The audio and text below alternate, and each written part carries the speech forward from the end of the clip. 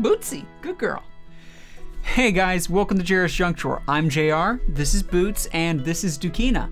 Last episode we painted some beautiful Xiangling fan art, and I asked you all what character you wanted to see me paint next. And our suggestion comes in from Rainakun. I hope I am saying that right. Thank you so much for your comments. Not only did you have a great suggestion, you were the only suggestion, and you kind of saved me from eating my own words. It would kind of backfire if I asked everyone what I should paint next only to be answered by crickets. But I got some great ideas for today's fan art, so let's jump straight into it and get started.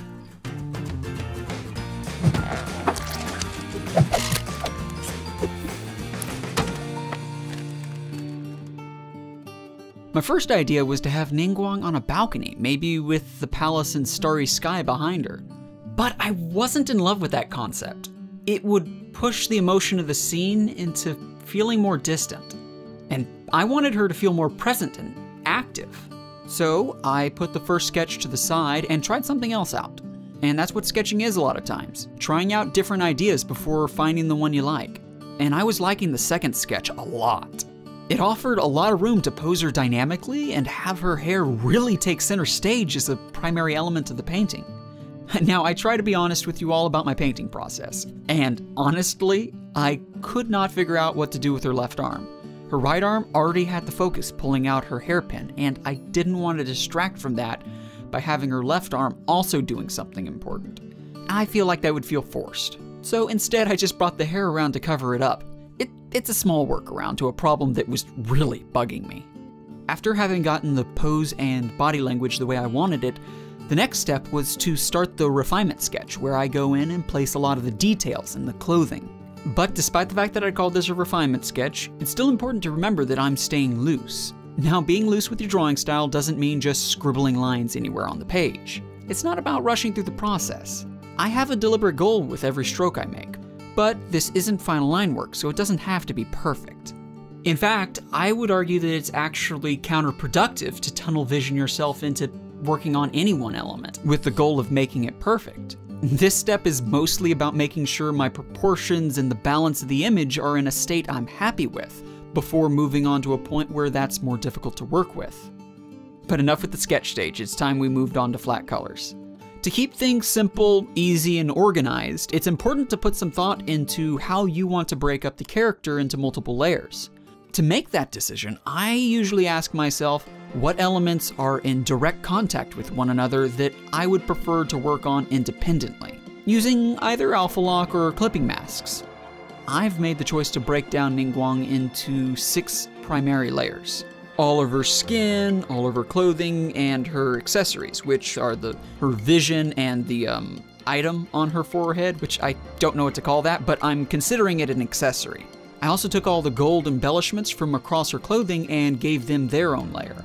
That way I can experiment with the technique that I want to use on the gold freely at a later stage. But we can talk about that more when we get to that stage. And lastly, I provided 2 layers for the hair. One for the hair that's in front of her, and one for the hair that is behind her.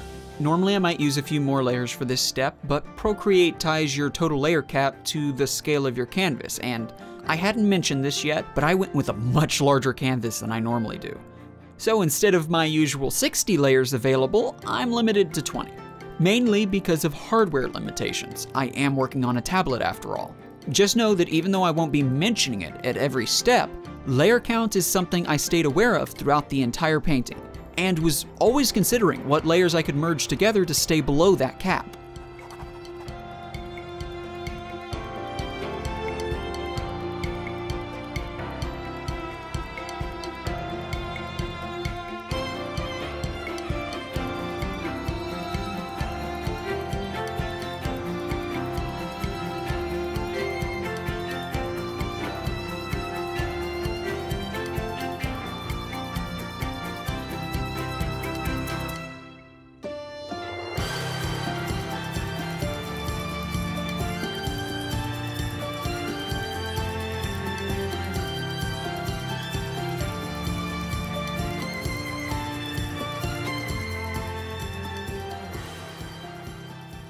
After flat colors and some basic shading, The next job is to work on adding texture to the different materials. Now, I have a fair amount of practice with several of these textures, so I didn't need to look up any references yet. With that said, I got to this point because when I don't know how to paint something, I use references to learn. Even now, if I don't know how to paint something or I want to learn a new way to paint something, the first thing I do is look up some references. Otherwise, you're just tying your own hands behind your back, because at the end of the day, reference material is an incredibly effective learning tool. So you really shouldn't feel bad about making a Google search when you feel like you're stuck. Now, the hair, it's going to need a lot of work. I do want it to showcase as a dominant element of this painting after all. Try to look at that first pass as only a rough estimate of the hair as I repaint, using liquify and an eraser to freely manipulate the hair as I see fit. My point is to not get shackled down to an original design. You should always be willing to take a step back and make changes. Paintings progress incrementally, and there are almost always ugly phases along the way. But your vision of the painting should continue to get clearer as you make more refinements. Just try to avoid the mistake that I made a lot when I was learning to paint. The decision to repaint something in front of you should be second nature, and not something you debate by thinking, well, I put so much work into the first pass. Instead, try to think of that first pass as the framework to what you're going to make, something unfinished, and not as what you've already made. At least that's some of the thinking that helped me get past that mentality. In fact, at the moment, there are two big issues with this painting. One, there's not as much color and saturation as I prefer in my paintings. So I'm going to increase the color in the background and change her hair color from being a purple gray to more of a light taupe or beige. That's actually closer to the color that you'll see in game anyway. And the other big issue is that there's not nearly enough contrast. And that comes from not having emphasized the lighting angle enough yet. This is a common problem for me that I've been trying to work on. I hope to one day get to the point where I feel like I've mastered lighting, but I'm not there yet. I do, however, feel like I gain a better handle on it through every painting.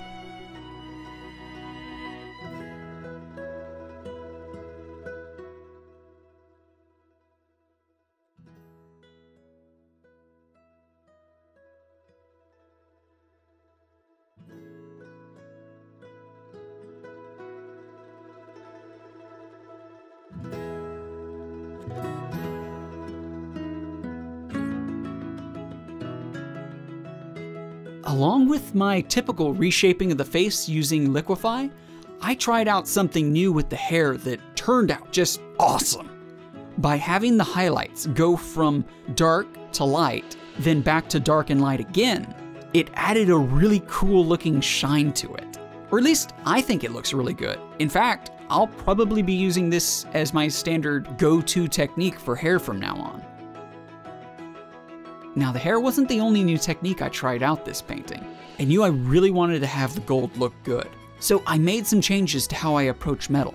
I tried to spend less time smoothing the textures. Instead, I realized that by using hard brushes, it allowed me to leave a lot of the edges in, which gave it more of a worn look. I also threw in a few scratches manually. Not too many. Her outfit should have an elegant presence, not that of battle armor. So just a little bit of wear and tear will go a long way.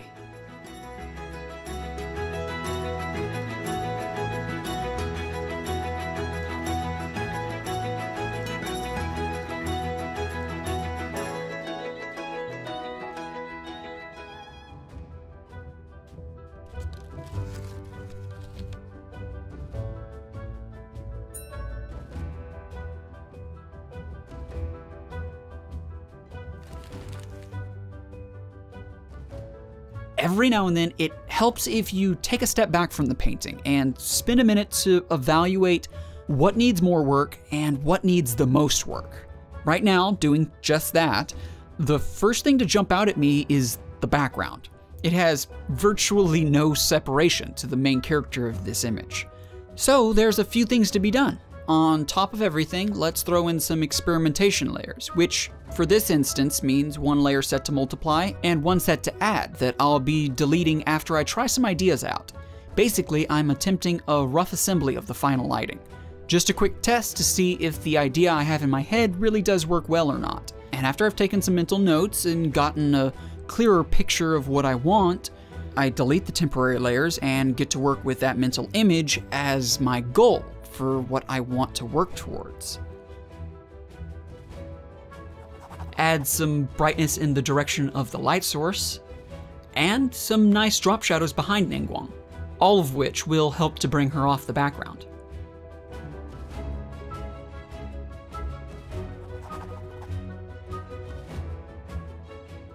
And to add just a little bit more separation, let's use a noise adjustment on the background. This is only a small change, but every step helps. Plus, I liked the way it looked, so I chose to keep it. Just know that to have the effect apply evenly, I did need to merge the background into a single layer.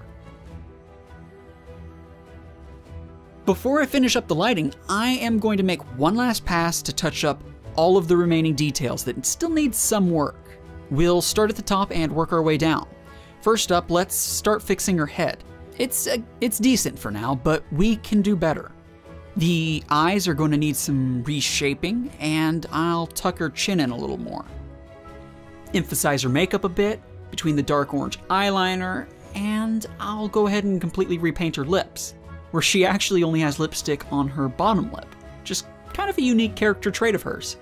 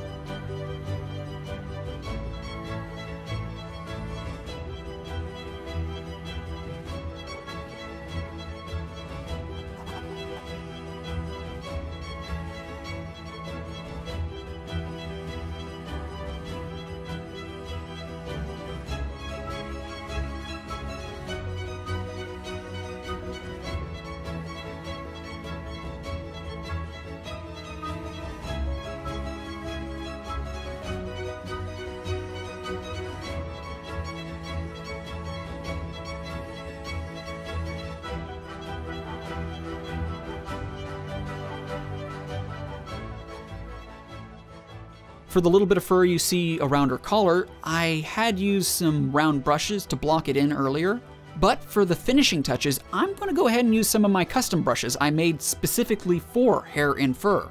I actually made these brushes like a year or so ago when I first experimented with painting fur.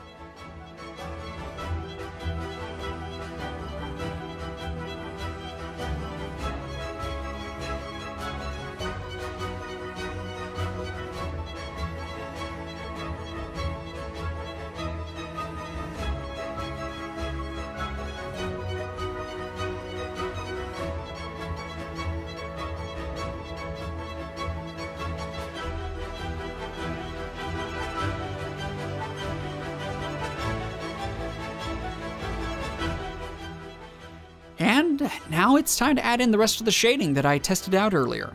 With one multiply layer on top of everything, I filled it in using a medium gray color. Then using an eraser, I chose where the lighting would fall by removing the shadows. Now we're down to the last step, with one final layer set to add on top of everything. I'm going to take my time and work through the whole painting.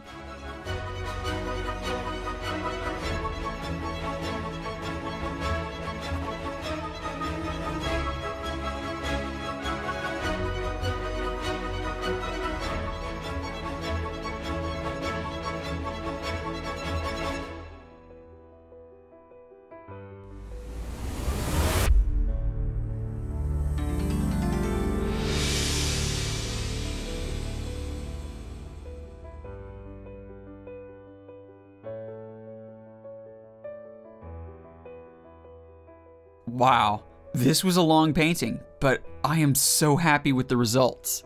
Still not the longest painting I've done. Kalina still holds that record at like 83 hours or something. But damn, this painting certainly had its fair share of experimentation and detailing. Oh yeah, and the metal, just wow, absolutely beautiful. Worth every minute I spent on it. But really, so many of the small details of this painting turned out amazing. All the way down to the glow of her, what would those be called? I don't know, coattails I'll go with. I'm not familiar with the fashion terminology, but they turned out great. Probably the most challenging part of the process was that coming from somebody who normally works with 60 layers, suddenly being limited to 20 was difficult. Word of warning, between the software and hardware limitations, the program became very unstable, and it crashed a lot whenever I pushed it past 18 layers. Which is an understandable problem. I am painting on a mobile device. It's not going to have the power of a desktop or even a laptop. Now, thankfully, Procreate does handle crashing better than most applications, in my experience. So I rarely lost any progress and was back to painting in like less than 30 seconds. The trade-off being able to zoom into this amazing level of detail before you can see any kind of pixelization. This painting has some of the highest level of, like, small detail I've used, and it's all because I had the extra pixel count to work with. This painting had a lot of topics to cover, and I'm sorry if I didn't break down each part as much as I probably could have, but if I did that, the video wouldn't be 20 minutes, it would be closer to 2 hours. And my goal with these episodes is to provide an enjoyable experience while still providing at least a somewhat timely walkthrough and tutorial of the painting process. But I feel like there were just like a ton of things in this episode that I could explain with more detail. Which brings me to the next thing I actually want to talk about. I want to start considering other types of art and painting videos that I could post to the channel with some more frequency. Content that you might all still enjoy, but will help to fill in the gaps in between the big episodes. So my question for all of you is, what element of this painting would you like to see me expand on and build into a full tutorial? It could be anything from metal or crystal to maybe how I use a tool like liquify or symmetry. How about the fur? Okay. Well, my mom's vote is for the fur. But let me know your thoughts down in the comments, and I'll get to work on whatever you decide. But that's going to be all for today. If you enjoy my videos, please consider leaving a like and subscribing, as it really does help out. And if you've got any questions at all, please feel free to ask down in the comments section, and I will do my very best to get to each and every one of them and answer them to the best of my abilities. Thank you all for joining me, and I hope to see you all next time.